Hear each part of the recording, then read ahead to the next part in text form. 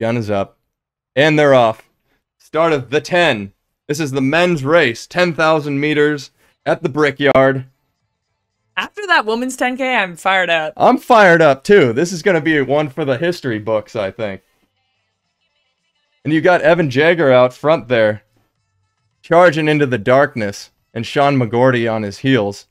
Looks like Mad Marc Scott is getting right in there in the armchair Mad spot. Marc Scott. Mad Marc Scott on fire now. He's on a tear this season. Oh, and the elder statesman, Chris Derrick. Yeah, elder states. He's always seemed like an elder statesman because he's wise beyond his years. He's quite wise. He's got the facts. I think the wisdom will show in today's race. Absolutely. And right behind him, you've got Ben True, the Dartmouth grad, and he's an elder statesman in this sport as well.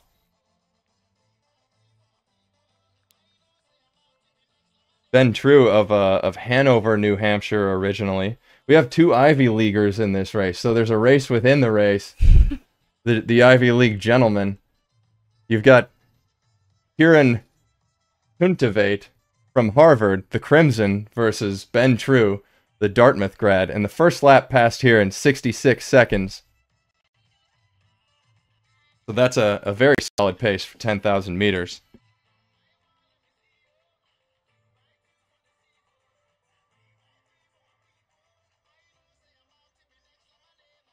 So they're looking 65.9 is 27:28 pace, and that's the Olympic standard. So 66 seconds, they're right on it. And you got King Ches sitting there back in 7th place, right in front of Woody Kincaid, and then Grant Fisher in the back. And that's Mad Marc Scott in 3rd, along with Chris Derrick, and then Ben True, and then Grant Fisher. Now, Woody Kincaid, as you all know, he was the king monster of the forest in 2019.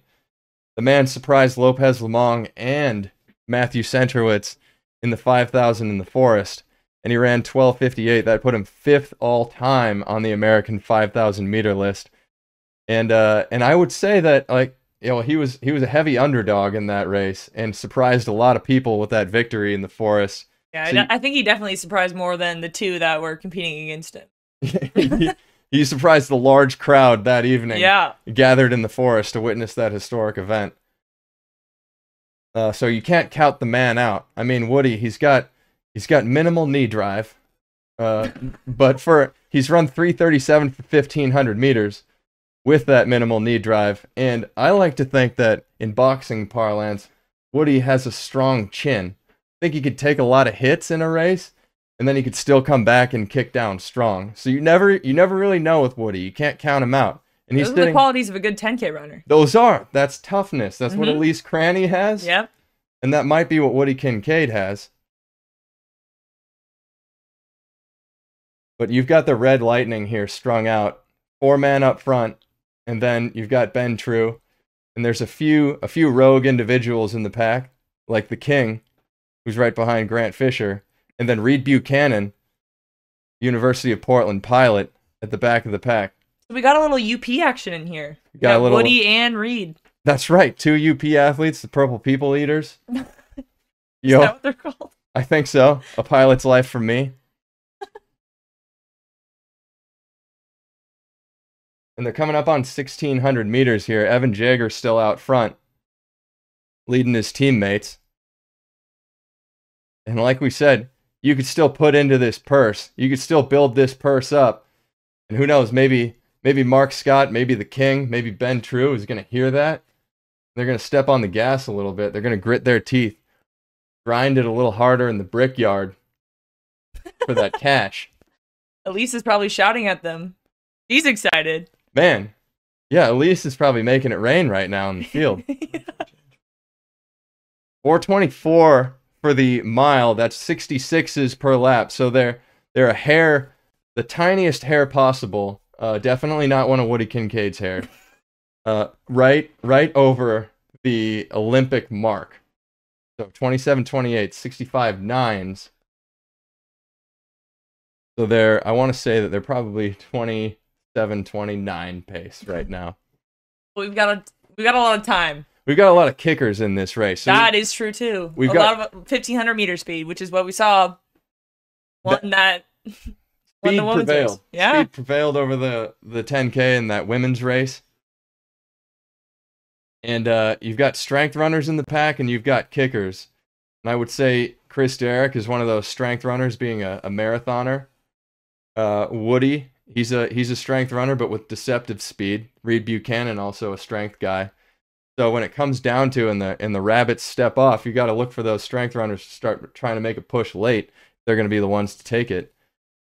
King Ches can do anything. He can really do anything. He can lead from a long way out, and he fancies himself a kicker as well. I mean, nobody wants to say that they don't have the speed at the end. Everybody feels like they do, so it usually comes down to that. But is Mad Marc Scott going to be the one to take down the King today? Or is it going to be somebody else in this lineup? They're all looking pretty steady so far. Rolled. Turning off their brains at this point. 6 minutes in. It's still a long way to go. It's still really early in. This is a cup of tea for a lot of them out here. Looks like a smooth tempo. Jagger's got the arm sleeves and the headband going. It's a good look. It's a little chilly. 55 down there. That's right. Feels like 55. You got to stay warm. I mean, a few of the guys are rocking some sleeves. Woody, again, like with his mentor, Evan Jagger, he's wearing some sleeves too. There's a theme here. There is. Where's the headband, though? Maybe that's the next step. That has to be earned. Oh. Only passed down a little bit through generations? Yes. If we see a good result here for Woody in this 10K, we might see a crowning of the headband on the infield later this evening. That would be iconic. We hope Courtney White is out there with the big lens for that one. Yes. And it's still really early on. Nobody is dropping off at this point, nor should they. Talking with Huron Olenard yesterday, he's been training in Flagstaff recently with the King himself, King Cheserek, and he says that Edward Cheserek might be the most talented individual that he's ever trained with. And that's coming from a man who's trained with the great, dare I say, Mo Farah. And he said the kinds of tempos that the King can just put away, it's unparalleled. The Lake Mary tempos in Flagstaff that King Cheserek has in his training logs. I mean, I can imagine. I mean, you don't win NCAA 17 times without being talented. That's a very good point, Emma. It does take some talent if you're going to win 17 national titles in the States.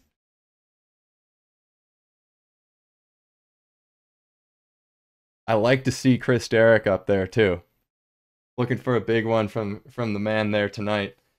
And he's his best time in the 10K actually comes from his college days as a Stanford Cardinal. He ran 27:31 at the Cardinal invite, and that's number 18 on the all-time list for the United States. His most recent best result in the 10K, I'd say, is in Japan. He ran a race in November of 2016, and that was 27:38. So he's got it. He's got it in those legs. And we're coming up on 3,200 meters here. And 3,200 meters passed in 8:48. That's another 66 in the books. So 8:48. 8:48 puts us at 27:30 for 10,000.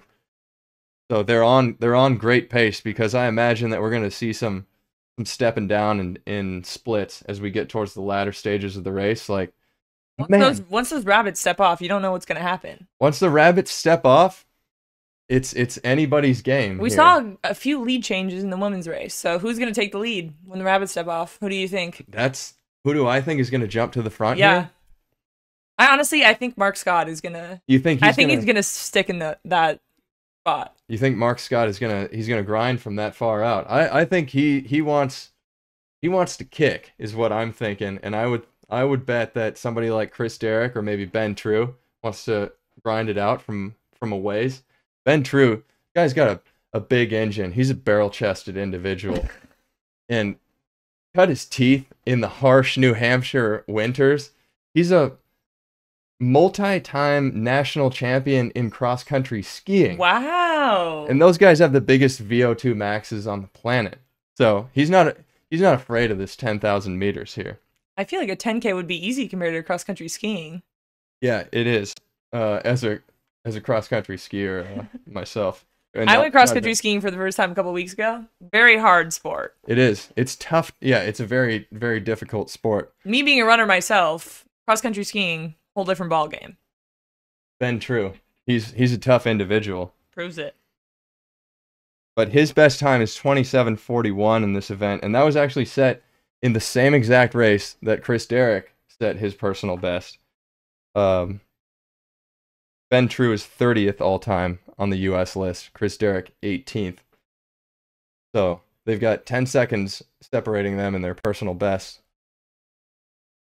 Grant Fisher is another guy. He's another sneaky guy that you have to look out for in this race, I feel like. The guy's pesky. He hangs around. He's pesky. He's a little stealthy, too. He's definitely stealthy. You don't know he's there. Yeah. But he's got some exceptional speed. Ran 3:36 for the 15 last summer in the BTC Summer Series. Ran 7:37 in that prickly pear invite for second behind Mad Marc Scott. I mean, he gives me very similar vibes to Elise Cranny. Maybe it's because they both went to Stanford Cardinals. But they're both strong and they've got that speed element to them. Yeah, and he's been running at a high level for a long time. The guy broke 4 minutes in high school. So he's a name that's been on the national stage for a while now.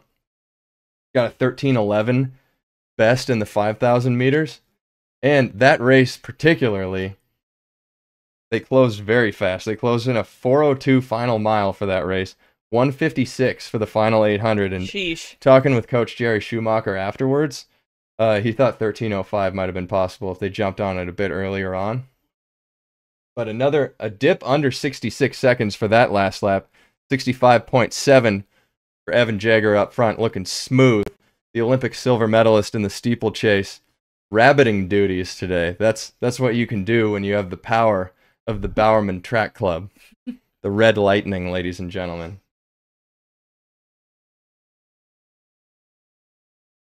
Going back to Grant Fisher, no 10K time to his name. No 10K time to his name. This is a debut, like Elise Cranny. Exactly. I mean, those you can throw it in the comments if you know that he's run a 10K road race somewhere, maybe a turkey trot or something. But to our knowledge, this is his maiden voyage in the 10,000 fared well meters. For his teammate Elise. It did. If fate has it, if you believe in that kind of thing. I mean, if I was Grant and I watched that race before me, I'd be pretty stoked. It's possible. I'd have confidence. It opens up a lot of possibilities there. There's magic happening in the Brickyard here. Maybe lightning strikes twice. Maybe red lightning strikes twice. Right here in the Brickyard.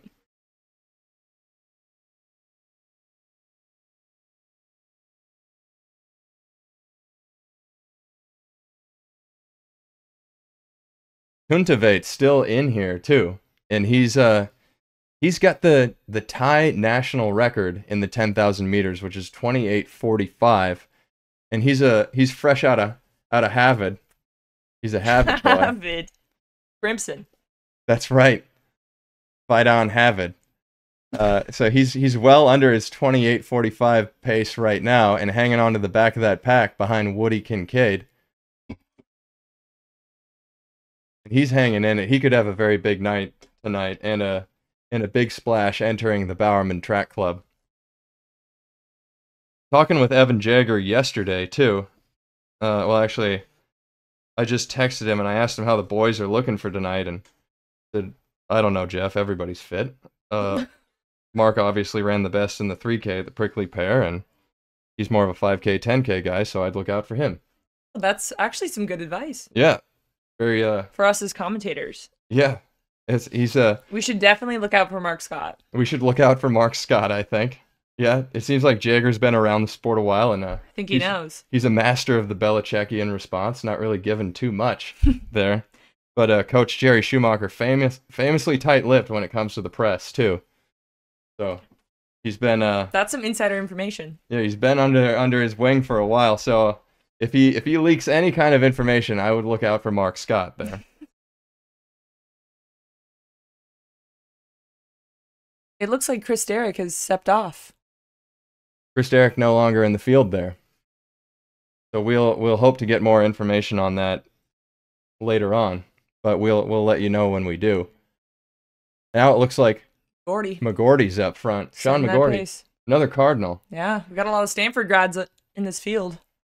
Got a lot of cards in there. Got a lot of cards in the deck. Got a lot of cards in the deck. Last 5 laps passed in under 66 seconds too. So we had a couple 64s sprinkled in there, 65s. And these boys are stepping down here. They're starting to sniff the finish line a little bit. I mean, we're on the latter half of the race, the second 5K. Evan Jagger's duties now finished, so we've got Sean McGordy up front leading the boys through, and Marc Scott still on his heels, and then Ben True hanging in there too. Ben True does not have a race result to his name for 2020, so this is the first one in a while for him. Maybe he's healing up the bod and getting ready to throw down. What an opener.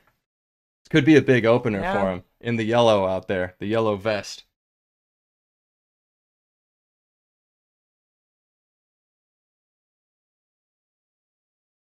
Pez is also not on track anymore. The King is no longer in the race, ladies and gentlemen. So that's an unfortunate development there. We would have liked to see him, what he could do out there, but got a great field here still in contention, and all of these individuals who are still on the track are well under pace. So it looks like, I mean, they're still on pace for the Olympic standard, which is very impressive. And this is the kind of thing that you can get from ideal pacing like that. We saw it at the Hunt 2 years ago in 2019, where the 3 athletes who were on the track were still all together with a lap to go, and they were only separated by 2 seconds at most, which you don't really see that too often. It was a magical night, and this one could be another one for the books. Sean McGordy still at the front here.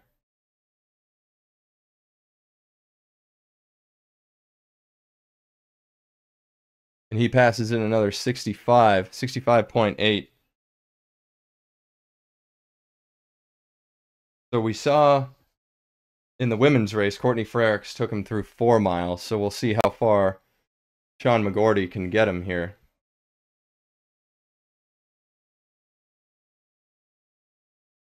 And for those of you out there, if you're a big company looking to support the sport, get your name out there, add into the purse. This is how we build this thing up. I mean, the control is in the fans' hands right now, and the more that we build this purse up, we're going to keep doing these events in the future. We've got another one March 6th, right back here in the Brickyard, it looks coming in hot. 800s, 1500s, 5Ks back on the track, and we're going to build a purse for that too. And if you want to see some of the best athletes line up against each other, keep loading it up, because you'll entice them and they'll come out of the woodwork.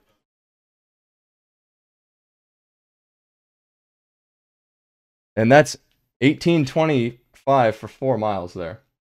Oh, excuse me, it is not. 18:40 for 4 miles there.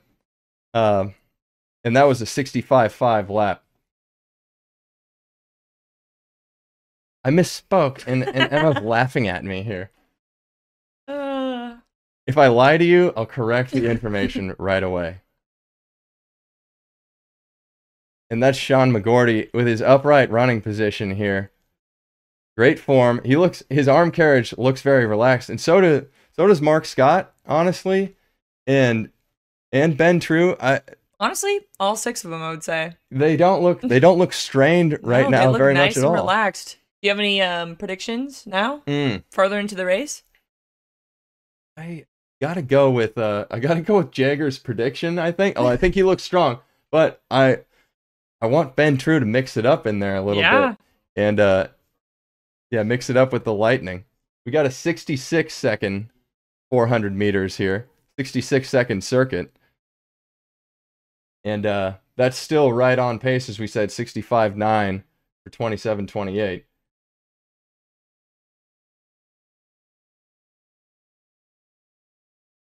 So they're at 1946 for 7,200. 1948 is 27.28 pace. So, I mean, they're being set on the right track here to get under the standard. But what I'm really interested in is who's going to take this thing in the end and who's going to take that purse. Once Sean steps off, someone's going to throw down. I can sense it. Everyone's being very tame right now. Everyone's relaxed. But someone's got some extra energy in this group. This feels very much like the Brickyard, where the pace car is out front in the Indianapolis 500, and everybody's just kind of waiting to let it rip. So when McGorty steps off the track, and anything can happen. Got that extra gas in the tank. Do we see Tuntavate sprint up from the back, take the lead? I don't know. We could see that. That's possible. See it. The young buck. The young buck looking to make a name for himself. I mean, we know that the Bowerman Track Club definitely has a plan here. They definitely have a strategy. But as we said, like late in the race, it's anybody's game. Ben True's mixing it up. All of these men have to be questioning each other's motives right now. I would be. They're all dangerous. These are dangerous men in the latter stages of a 10K. And if somebody's feeling any ounce of pain right now, they gotta be feeling a little nervous. Hopefully they're not showing it on their faces. No, you gotta keep your poker face on late into the race here. Woody looking to swing out a little bit. I don't know if he's just trying to avoid Fisher's back kick or if he's thinking about making a move here. I think he's looking a little antsy. McGorty's stepping off. McGorty's stepping off at 8,000 meters here. All right, here's where we're going to see some action happen. 8,000 meters in 21:57. What do you think of that? That's fast. That's a nice little split there for 8,000 meters. Oh, we've got bad boy Mark. Oh, Mad Marc Scott gapping the field right away. He was ready to go, man. He was chomping at the bit. He's got that finger on the gun. He knows. He is gapping it, and then Grant Fisher is trying to close it down on him a little bit. Right now, it's necessary. You got to close that gap. He is closing it down a little bit, and then the field follows, too. So Marc Scott trying to get some daylight there, but he's not getting it. Everybody's Grant coming Fisher back. did a good job taking that pack back up, Mr. Mark. The field owes him a debt of gratitude, I would say. Or a little money out of that prize purse. Absolutely, whoever takes it. All right, I will say Grant is looking very good. He looks calm, cool, collected the whole time. Hasn't been pressing, has just been sitting behind Mr. Ben True there, but now makes his way into second place behind Mark. And another 64-second lap there. But we've seen Woody come out of the woodworks. There it is. We've seen Woody do amazing things before. And Woody's got to be confident, too. I mean, I would be. Like, looking at that cabbage that he's got right now, he's got to be feeling himself a little bit. I definitely think it's his hair. He's got a man bun. And he's right in it, too, with the arm sleeves. And now we've got Ben True, and I love to see Ben True up there, sitting right in the center of the Red Lightning train. So he's riding the Lightning right now. Not a bad place to be. I like your call with Grant Fisher, though. He could be the Cinderella story here. He could be the cranny. That's what I'm saying. Marc Scott got a little excited, jumped out there. Yeah, he definitely, I mean, he went off. Is he second guessing things right now? Or is he just saying, "Hey, I'm gonna stick to the pace"? I think he's confident at this moment. Maybe that was intentional. Maybe he's like, I'm just gonna let him know what I have. Ooh, I could see that. I like that move. Yeah. Scare him a little bit. Yeah. Let him know what he's made of. Ooh. Yeah, just flash it. Guys, see what I have? Grant has taken the lead now. Grant We've still got a couple more minutes left. That is a bold move. And passing Mark. That's another 65-second lap, too, that they just passed. So Grant Fisher up in front. I'm sure Marc Scott likes this. But they're starting to look a little more... I mean, I see some chest sticking out, too. So they're looking a little more strained here. All five of them, though, man. And Grant Fisher looks really good, actually. He looks great up front.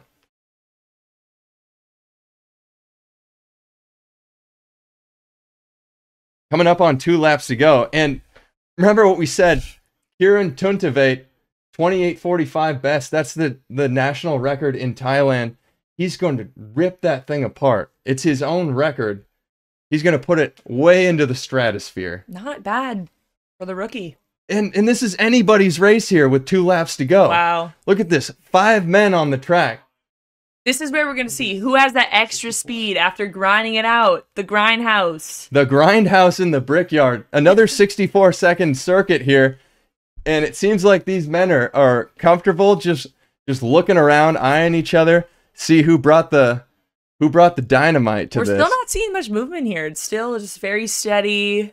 No one's thrown any bows yet. Nobody's hard injecting moves. anything too much. We saw 64-second lap is still the hard. There's about to be some movement here. 600 meters to go. Marc Scott entering the lead once again, passing the bricks. I think this is a definitive move, but Grant is not letting him go. When you make a move like that this late in the race, you don't want to give it back. No. Marc Scott does not want to give this up right now, and Grant Fisher does not want to let go of his teammate. This is giving me very much Elise Cranny vibes here. It's a similar race, and Kieran Tuntavate, wow, sliding up on Ben True with a lap to go. The lap, 26:13. That is a 61-second penultimate lap, ladies and gentlemen. You guys know how to switch gears. Marc Scott and Grant Fisher have separated themselves from the field. Ben True is going to get a PR as well, it looks like, if he can hang on here. Oh my goodness. And then Kieran Tuntavate is sliding up into third over Ben True. Great. And there goes Woody Kincaid. Marc Scott driving 200 meters to go. Woody just passed Kieran. Grant Fisher right on Marc Scott's tail. They're giving it everything they have. Anybody's race. This could be the same outcome as the Prickly Pear 3K. Marc Scott injected the last 227 seconds there. Woo! And they got on the final stretch, and he's got daylight. He's looking back. He's got daylight, and what does it say on the clock? This is big. 27:11. Mad Marc Scott. He is now the second fastest British athlete of all time over 10,000 feet, over 10,000 meters. Second to only Mo Farah, ladies and gentlemen. Last split, 57:13. 57:13. That is a 1:58 final 800 meters for this 10K. Grant Fisher, debut 27:11. Wow. All the guys looking very happy right now with that outcome.